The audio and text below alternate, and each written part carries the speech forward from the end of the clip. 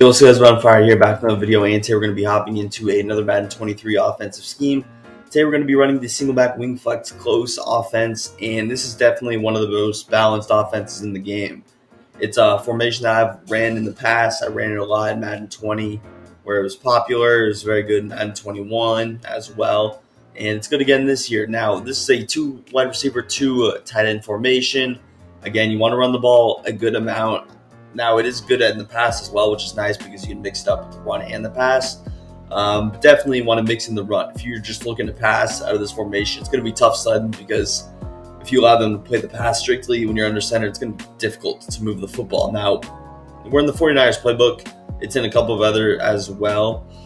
Here's my audibles. I like smash, dive, drive wide corner, and 4 verts. And then the other plays I like are stretch and this PA cross country on the right-hand side. So I'm usually going to come out and stretch or that if it's a pass-heavy attack.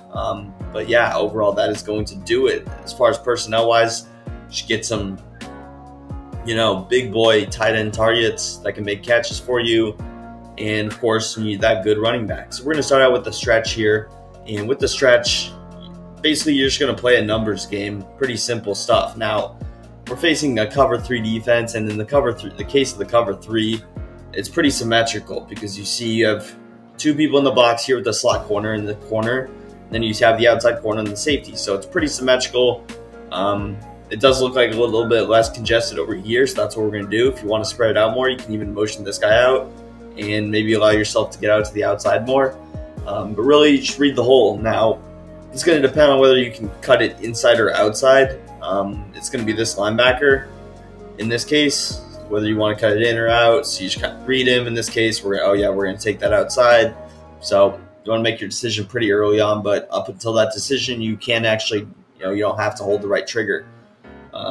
Overall, pretty good. Some other things you can do is motion over. If you are motioning, I like using Goddard rather than the other tight end.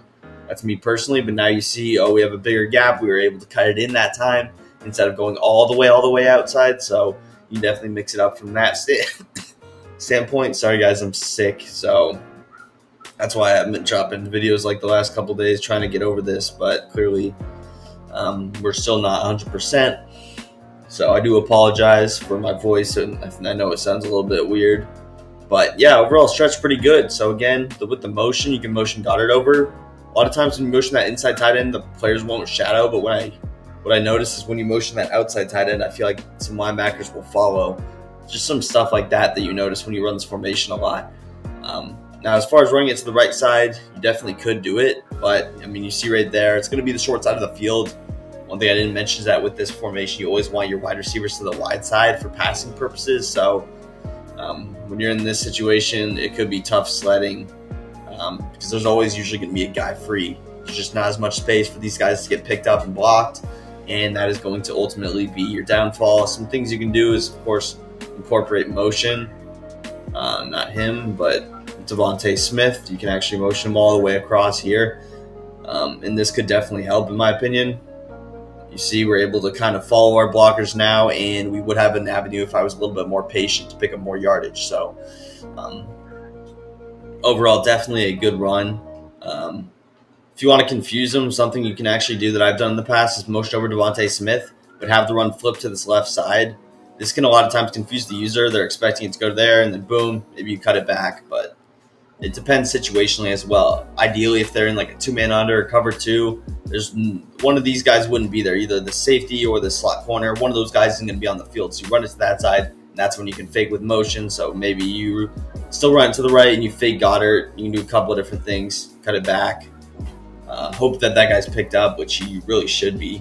But that's a good way to mix things up, in my personal opinion. Moving on, we got our dive. I'm just going to go back-to-back runs, and then we'll go through all the passes. With dive, I definitely like actually using this guy probably more as a motion guy. You can create kind of a wham block there. Again, it's not really time for the defense to react because he's motioning in a step, and then you're snapping the ball. And you just kind of motion him, snap, and now he ultimately can be a lead blocker. I don't snap him too early like I did there.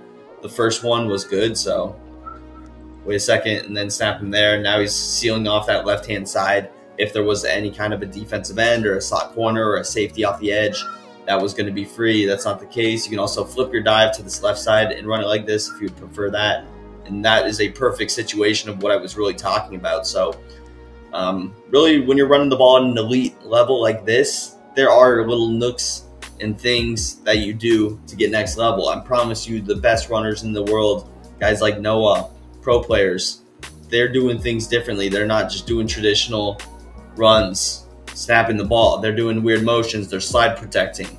They're doing things like flipping their dive, which might seem insignificant, but clearly here you see all we did was flip the run, and now we get some extra help because in the first time we ran it, the left tackle ended up picking up this T end. Now, since we flipped it, we were actually able to get our tight end to go to some use, and now we have, boom, our wide receiver picking up on the next level. So obviously if he is able to pick up a good block, we have 15 almost untouched. So it's just some next level stuff that you can do. Again, you slide to the right, flip this guy, motion him over, you snap him a second later.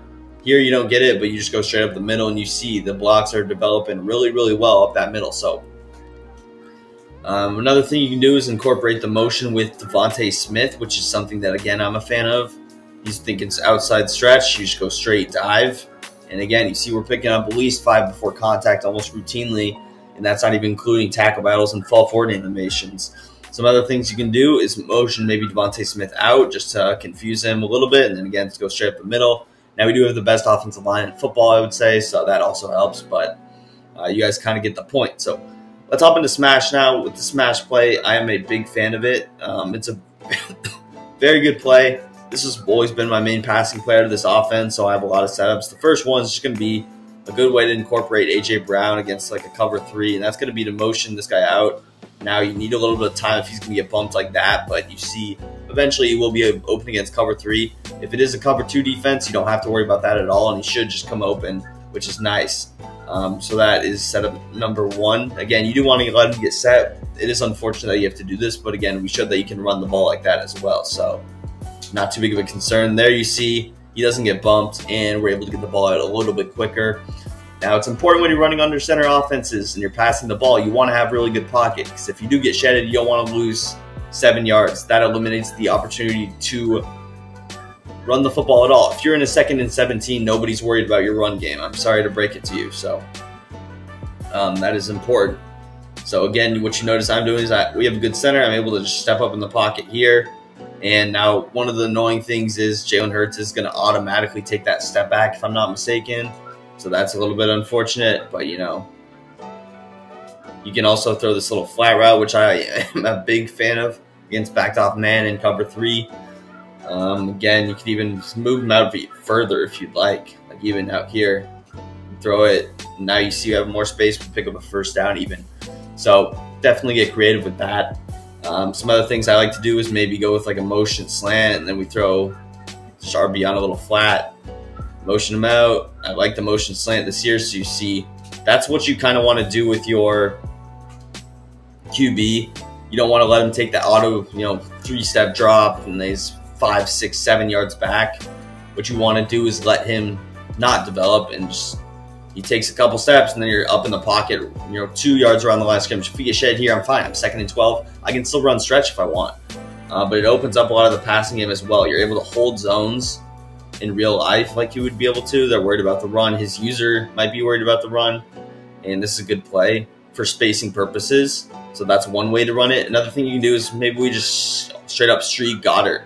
And this play might look like it sucks. It might look, you're like, oh my God, this play's terrible. Maybe throw a little swing pass out there. Again, a lot of times I will block 6 out of this because it's not the best, but overall against zone, you're picking it apart. You have a slant, you have a flat, you have a deeper corner out if it's man coverage. You really have everything you need in that setup. Although it might not look the best on paper, it gets the job done. That's what you want. So overall, I don't have a whole lot else for this, but some good setups there. Let me know if you guys want to see a gameplay. Next play is drive wide corner.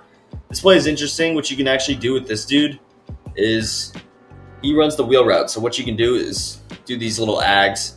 If you get one-on-one coverage, you guys know about the aggressive catches. It's not something that I like to exploit from the Madden standpoint because I find it really almost cringy to run an offense this way. It's disrespectful to the game to run your offense this way. I like to put together good schemes, really earn my passes, but I'm not going to be mad at you if you do throw this, if it's one-on-one coverage, because you saw it would have been a catch if this other corner wasn't there 9 times out of 10. So definitely, I guess, take advantage of that if you're able to. I mean, I'm not going to get mad at it if it's working. So that is the first way to run it. You see, actually, against cover 3 on the short side of the field, this does work without motion, which chef's kiss, you love to see, especially from a guy from me, because not having to forfeit that motion is huge, and it allows me to maybe throw out a motion slant with Devontae Smith, which, again, you guys know I love the motion out slants because they just get so open. They take a half snap count longer to run the route, and that just allows them to get open so many times against zone coverage. Even against man, it will work.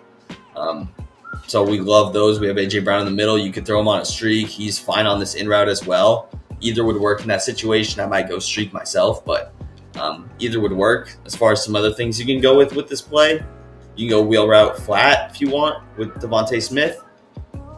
You can actually end up blocking Devontae Smith if you'd really want to. Maybe we just throw A.J. Brown on a little drag. And then again, you can motion him out. We can throw Devontae, or we can hit Miles Sanders here. Again, I would throw Sanders maybe a little bit earlier, but I mean, you guys see a lot of these are open. This is why drive-by corner might actually be better this year than smash, because you have more opportunity, in my opinion. Goddard will beat man coverage. You can smart out him if he's a little bit too short, or you can even throw this backup tight end on a little baby flat here. You have a lot of options. Maybe we block our running back, just have a little zig out here, snap the ball. You can easily hit him, pass it up the field, and we have a first down. And that was even a late throw. So just a lot of opportunity overall. If you want to fake a run, what you can actually do is create this post route with Goddard. So we turn him into kind of a post. You can't motion snap him. You do want to let him get set. I would smart out him for sure. Then maybe we streak, we wheel, we flat, and we drag. Bada bing, bada boom. Setup would be nice. And Goddard, he's able to get a top.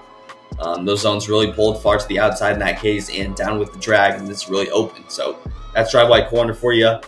Now you got 4 verticals. This play not as good, in my opinion, this year. You still do have this wheel route, which, of course, you guys know would be good for Ags. Even if you throw it early, it's going to be open. You can bullet past that. You can low ball it. You can high ball it. It's really open. So we love that. This is kind of a good quick snap play. Of course, you got your seam routes with A.J. Brown and Goddard. Probably a better bet would be to move one of those guys if at all possible. So maybe we throw Goddard on a little out route. I'm not sure what you would do. Maybe an out route would work. Maybe you throw Devontae Smith on a little motioned out slant route, which, again, we love. So, again, it's probably the worst pass play out of the bunch, but it is still decent. It's a good quick snap play, in my opinion. It's really good for the aggressive catches. Again, I don't like to use those too much, but I know there are people who watch this video who run aggressive catches. It's the state of the game. I mean, Devontae Smith, we're at one-on-one. It's going to be a catch every time, and having 4 verticals is going to be a good play for that, because is he going to man up every single player, double team every player? Likelihood is not. So even if you have the opportunity, you can probably throw it up and catch the ball. We've seen those animations. If it's man coverage, zone, but you guys get the point. Let's hop into that last play, the PA cross country, which I am, of course, a fan of. PA cross country. This play is interesting. The crossing route, I'm not as big of a fan, but because you're running wide receivers on the wide side, you actually might have a little bit more space. I'm not against running the play action. He does seem to get over there quickly. Now, when you run it with the tight end streak with A, it's not as good. You really do want, we'll try with this dude. I'm not sure that it'll work. It does work a lot better. So if you are going to streak someone, I would go with that second tight end.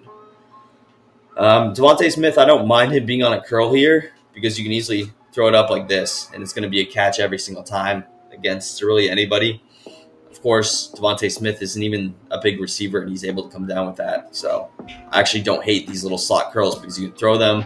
It's a catch. Make sure that you highball, of course, otherwise it's a pick every time. And they're going to make the catches almost every time. I love those spacing routes. If you're not doing that, well, what? Bad stutter there. But what can you do? Motion out slant. Again, you can even keep the play action. He's going to get in the window. You can throw it. Same thing we've always been doing. If you want a bailout, what can you do? Maybe we throw Sanders on a little quick wheel. Just get Devontae on a streak, and we have the option to aggressive catch now. So, just giving yourself options. That Sanders would be open in the seam as well. We weren't able to get the ball off, but you can kind of see that. But anyways, that's going to do the video. If you guys enjoyed, drop a big thumbs up, subscribe to the channel down below, and peace. I'm out of here.